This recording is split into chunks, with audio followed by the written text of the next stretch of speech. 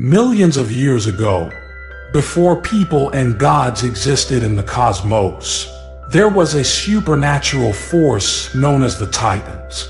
They were the most powerful and godly beings, but their own sons, Zeus, Poseidon, and Hades, destroyed their dominion. Zeus, the eldest brother, was the most intelligent of the siblings. He convinced his brother Hades to use his abilities to create a monstrous and terrible beast that could destroy their parents. They formed the unfathomable terror of Kraken from Hades' flesh, ending the Titans and giving the brothers enormous power. During the dispersal of their parents' powers, Zeus becomes the god of heaven, and Poseidon becomes the deity of the sea. Still, Zeus tricks Hades into becoming the carrier of the underworld's trauma and misery. Then, Zeus created humankind, whose prayers kept him and the other gods eternal. At the same time, Hades gained strength by exploiting human fear. However, as time passes,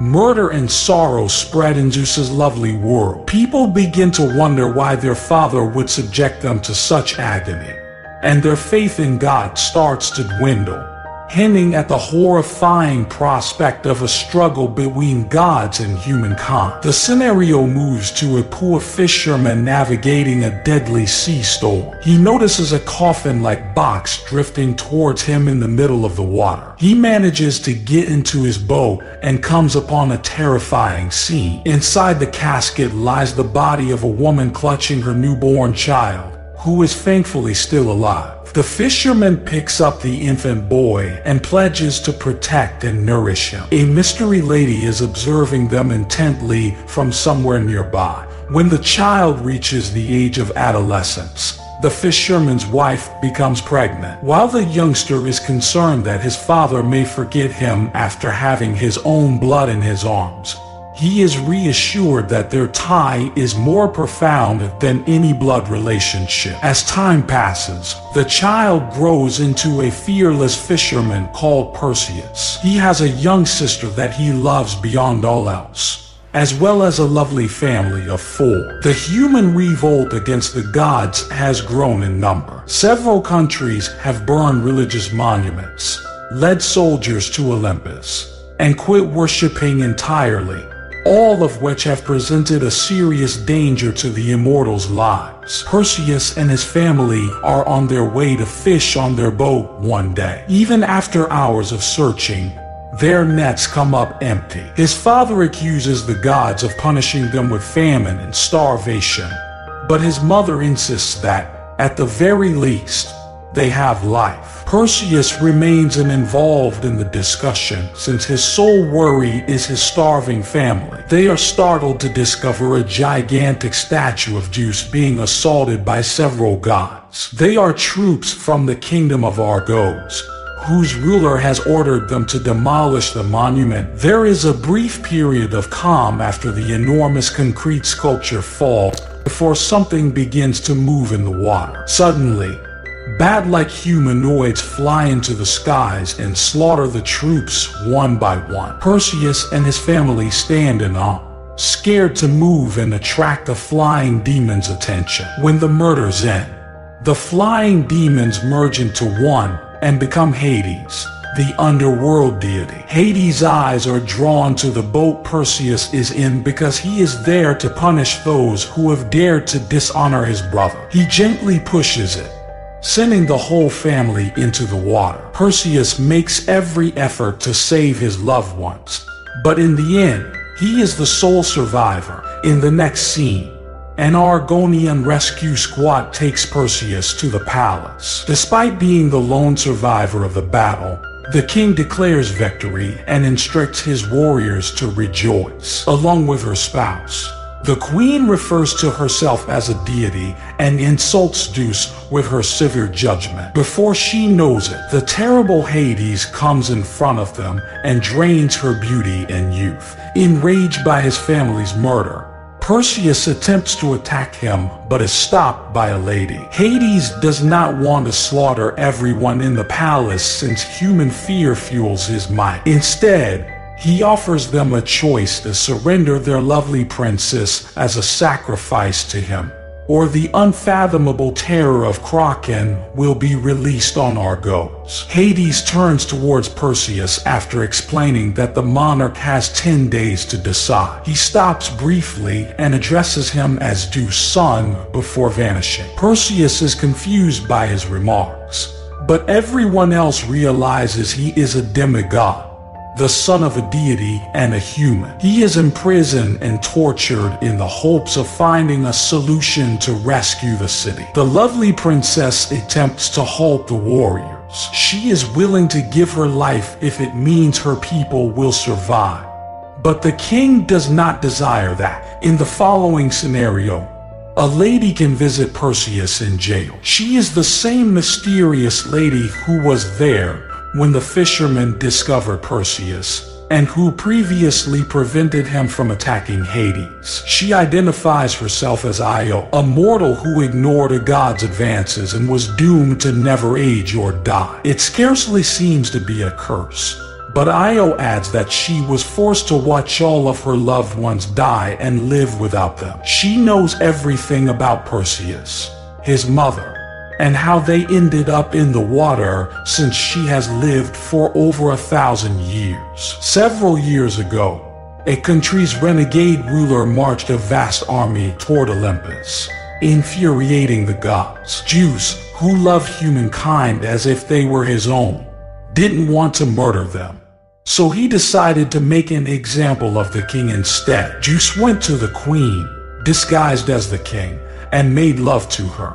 When the king returned after the war, he discovered his wife had been pregnant by his deadliest enemy. He packed her into a coffin and flung her into the sea, where she gave birth to Perseus. Perseus has finally figured out how his existence came to be, and his sole purpose now is to murder Hades in retaliation. Io tells him that if he kills Kraken, Hades will be at his weakest, giving him the most incredible opportunity to kill him. As a result, Perseus joins the Argosian troops on their quest to discover and destroy the Kraken. The fourth day of their travel goes swiftly, and the commander in charge asks Perseus whether he knows how to handle a sword. He is given a brief demonstration before being assaulted suddenly. Perseus first falls, but soon catches up and amazes everyone. It is said that he possesses the body of a god due to his inherent ability for sword combat. Then we see Perseus' stepfather, a ruler living as a peasant in a gloomy cave. Hades approaches the guy and tells him he works for Zeus to earn his confidence and strike him when he is weakest. Because the former monarch also wants to instead, he will go to any length to please Hades. As a result, the god of the underworld transformed him into a demon and sent him to kill Perseus. While the troops rest for the day, Perseus wanders into the bush and discovers a sword and a swarm of winged horses. They were given to him by Zeus, his father, who wants his son to have a fair shot at victory. On the other hand, Perseus declines both the sword and the pure black horse intended for him. When he hears a soldier begs for help, he realizes the demon sent by Hades has arrived to slaughter everyone. He charges at Perseus with a lethal attack, but the hero is quick to protect himself. The soldiers join him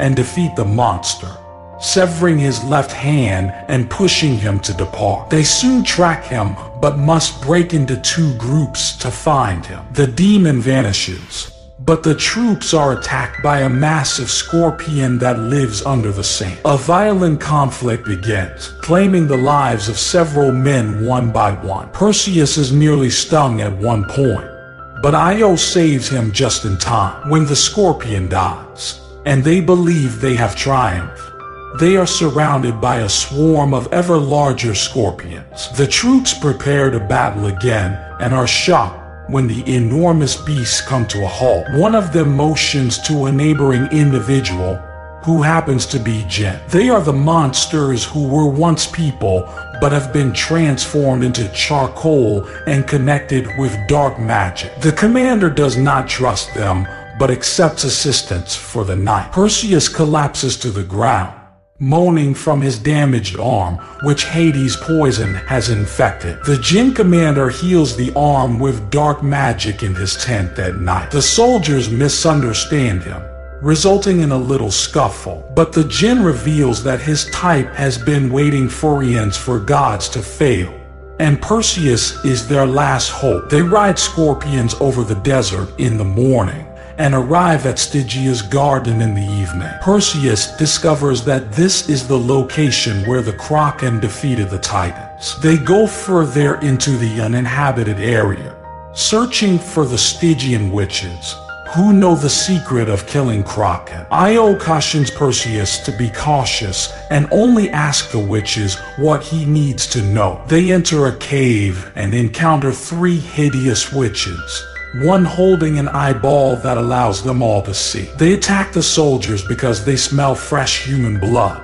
but Perseus grabs their eyeball and uses it as leverage to liberate his friends. Finally, the witches disclose that the only way to defeat Kraken is through the demon Medusa. Long ago, the sea god Poseidon fell in love with and manipulated the beautiful Medusa. She begged the goddess Athena for help, but the god was humiliated by her. As a result, Medusa was cursed never to be seen by a living thing. Everyone who saw her face would turn to stone, even Kraken. Soon after, the squad departs underground to search for Medusa's temple. On their journey, Perseus meets his father, Zeus, who invites him to come to paradise and live a happy life. Perseus declines the offer, but receives a gold coin as a goodbye present from Zeus. The squad is in front of the water in the next scene, which takes them to the underworld. The Jinn bribes the ferryman with Perseus' currency,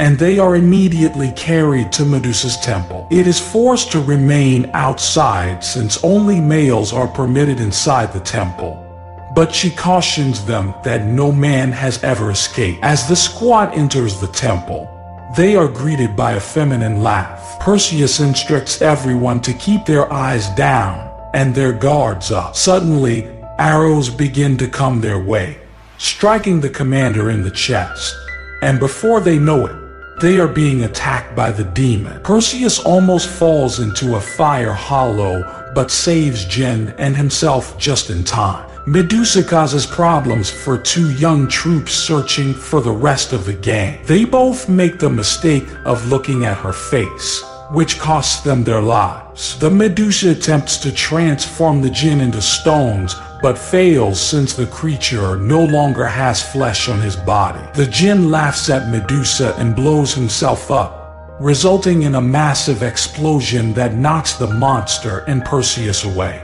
The commander uses this chance to stab her tail before turning himself into stone. Finally, Perseus beheads her with his sword. Taking advantage of her weakness, Medusa jumps forward as the warrior leaps forward, stabbing frantically at the demon's neck while keeping his eyes closed. Perseus successfully cuts through the beast, allowing Medusa's head to tumble to the ground. Io is overjoyed as he sees Perseus emerge with a sack containing Medusa's head. Her joy, however, is short-lived when she is stabbed to death seconds later by Acrisius. Io offers Perseus the sword Zeus gave him before dying. He eventually uses it to slay the monster, and he accepts the flying horse. Simultaneously, Hades approaches Zeus in Olympus, requesting permission to release Kraken. Zeus permits Hades to do anything he wants, hoping his offspring will return to him. Back in Argos, a cult has formed to sacrifice the princess, so the Kraken gets her instead of them. The enormous beast is unleashed, causing the Argos to shake. Zeus entreats his brother to end the unrest since he believes the prayers will help him, but his children are terrified. Hades taunts his brother, arguing that he has been a fool and that the dread of the people is fueling him. As a result, the princess is hanged from a bridge as a sacrifice. But the beast does not just take her as the people expected. The humanoid bats are free to murder anyone they choose. when Perseus comes and climbs the bridge with Medusa's head. The Kraken rises from the water and is poised to attack the princess. The demigod summons Medusa and beams her gaze at the colossal beast. The massive beast turns to stone, and Medusa and the princess fall into the water. Before Perseus can act, Hades appears in his most vulnerable condition in front of him. Perseus strikes his uncle with his magical sword, sending the god back to the underworld, where he is imprisoned forever. Perseus eventually rescues the princess and carries her to the beach. Andromeda proposes to Perseus as her spouse in exchange for sparing her life. But Perseus declines since he has no desire to become king in the future. In the last scene, Zeus appears to see his son, allowing him to remain a human for the rest of his life. Zeus tells Perseus that Hades will return to rule the earth in darkness when he amasses enough fear from humanity. In the end, Zeus gives his son a wonderful present by reviving Io. So, what are your thoughts on this film? Please let me know in the comments. And if you like my video, please like and subscribe to see more. I'll see you all again soon.